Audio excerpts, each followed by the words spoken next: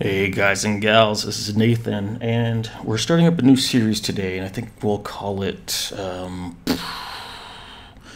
Color Coloring 101. Why not?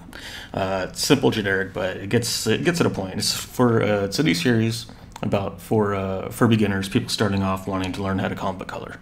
When I first started off my channel, the idea behind it was advanced color techniques, and for people that have done maybe Photoshop coloring before, have some more experience with Photoshop, but they're not quite at that professional level. I just felt like there wasn't a niche for those people. There's plenty of beginning videos.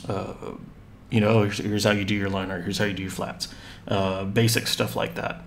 And I just wanted to help teach people more about color itself and how that can, all these different techniques to help push your stuff to that next level, to help you get noticed more, and just, simple little tweaks here and there.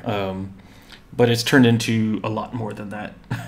I've been getting a lot of requests lately to do beginning tutorials, a lot of simple questions being asked and stuff, and looking around YouTube, and it seems like a lot of people that were covering a lot of this stuff have either stopped, moved on to something else, or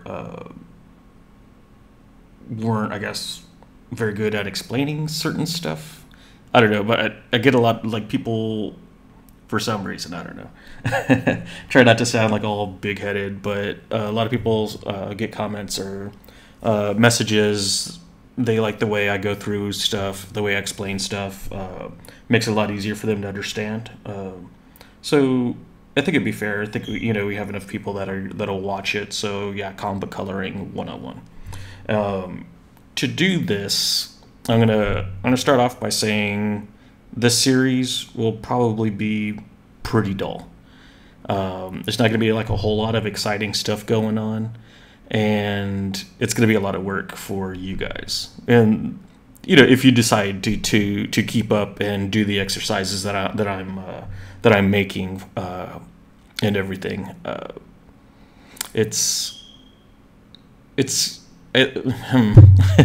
try to think the best way to put it. The more you put into it, the more you'll get out of it. I know some of the stuff that I'll have, you'll be like, oh, I already know how to do that. I'm not gonna put in that extra work. You'll be paying for it later on. While everybody else is going along with these exercises that I'm putting together, they'll understand, even though it could be the most simplest thing, they'll understand why that works, why this works a lot better than the people that don't do the exercises, I guess. Yeah, so I think that explains it. I don't know. If it doesn't, leave me a comment, let me know, and I'll try and clarify. But I think as we're going through this, I think you guys will understand exactly what I'm getting at. And you have to remember, you have to learn how to crawl before you could walk. You have to learn how to walk before you can run. You got to, so it goes on and on and on. And combo coloring kind of works that same way as well, especially with the Photoshop and these other programs that we have nowadays. You have to learn the basics of them. So there goes the AC kicking in. Let's see if I can move this microphone a little bit closer here. Hopefully that helps drown that out a little bit more. So I put together a couple files, and I'll have these up in my DeviantArt account, and I'll put the description in the I'll put the description in the links.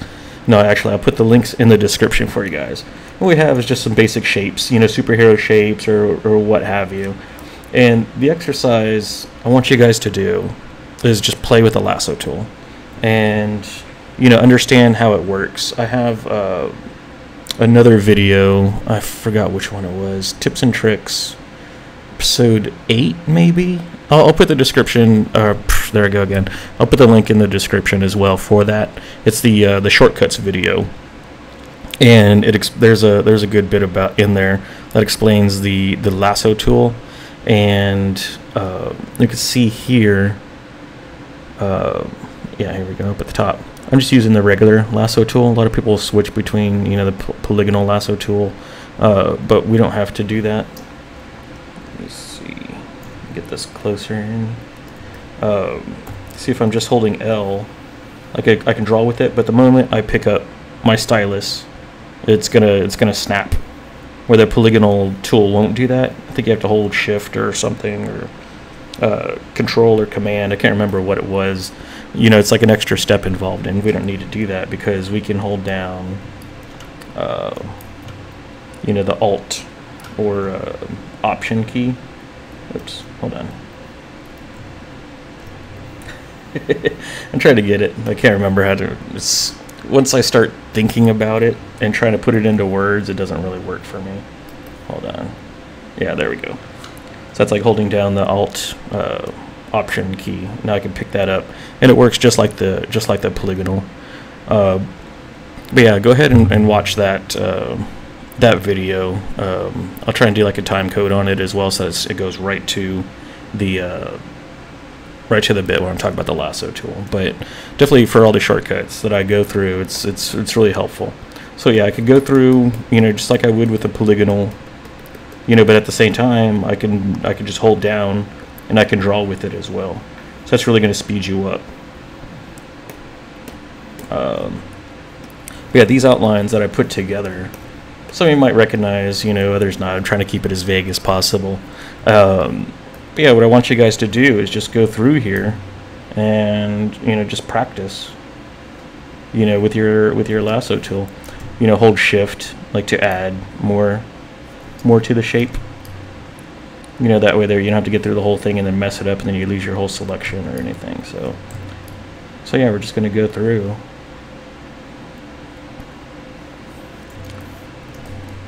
You know, and I highly recommend, you know, if you want to get better and faster with it, you know, go ahead and keep a timer off to the side, you know, on your phone, or just watch the timer on your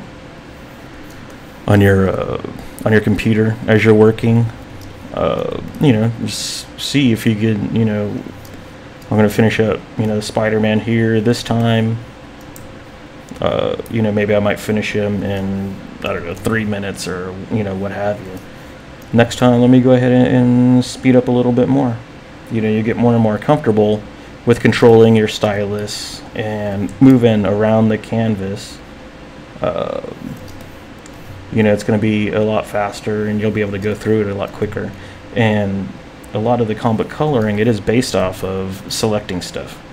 You know, if you're going to do your flats, you know, you're going to have to learn how to, you know, select, deselect, make multiple selections, make multiple deselections. So it's, again, it's like one of those really basic building blocks. You know, you want to have like that really good, strong foundation before you can move on to the next step. But right here, I mean, I did these shapes on purposefully, where it's like there's nothing you have to go in and deselect in the meantime. Okay, so we have our selection done. You know, so hopefully we have like our time, how long that took or whatever. And what I want you to do is just go ahead and deselect it. You know, just hit Command D on a Mac or Control D on a PC. Just get rid of it. You know, or if you want to, if you have it, you know, just click down over here, and it'll disappear. And you know what? Go back and do that Spider-Man selection again, and deselect it again. Go back and do it again. And that's the only way that you're going to get quicker and faster. It seems like everybody wants, you know, instant feedback from everybody else. Here's a sketch that I did. You know, let me post that on DeviantArt real quick. Hey, what does everybody think about it? Oh, nobody answered. So I'm not going to continue on. I'm not going to, you know, I'm not getting that feedback from people. It doesn't matter. You know, if you put in the work on your own, you'll see the results. It doesn't matter if people there, you know, telling you how great you are or whatever, because it doesn't mean anything. It doesn't actually show you how much talent you have. You know, you'll have to just go in there, put in the hard work. There is no easy answers for it. And so what I have for this week is I have 2 different outlines, 2 sets of outlines. You know, stuff we might see, you know, while we're coloring comic books. You know, tree, cloud, a sword. Here's a gun, a convertible, a dinosaur. you know, and other shapes, and just go through there and do it. Let's see, like before I had my my Spider-Man. I think I got rid of it. No, I guess it's long gone. Yeah. Oh well, no big deal. What we can do is, like, if we want to have like a, you know, another layer underneath it or something, and after you've got it done, you know, you can just fill it in. You know, time yourself like that. Oops. You know, but we'll be covering that. You know, doing fills and everything. Probably in the next video. So go ahead and keep doing this, and I don't know, maybe, you know, try and get your time down, you know, as low as you can. Tell us in the comments, you know, how fast you're able to do the whole page. You know, maybe we could do like a quick time competition. You know, you could be the fastest or whatever. But as you're trying to beat your time, also be nice and neat about it. You know, I've gotten, you know, a lot of people that could do really good, you know, well, really fast flats, but then I look at them, they're really sloppy, and I still have to go in and do a lot of cleanup and everything. So not only do you want to be fast, you want to be clean, and, you know, you want to have a, you know, nice looking job when you're done with it. But I think that's going to do it for this episode. Yeah, just take your time, baby steps first, and we'll get to the good stuff after a while. So yeah, stick with me, and if you like where we're going with this, go hit the like button, and if you don't, you know, leave a comment, tell me, you know, what else you would like to see me cover, and yeah, hit the subscribe button if you're not already, and if you are, I greatly appreciate it, and I'll see you guys soon. Thanks a lot. Bye.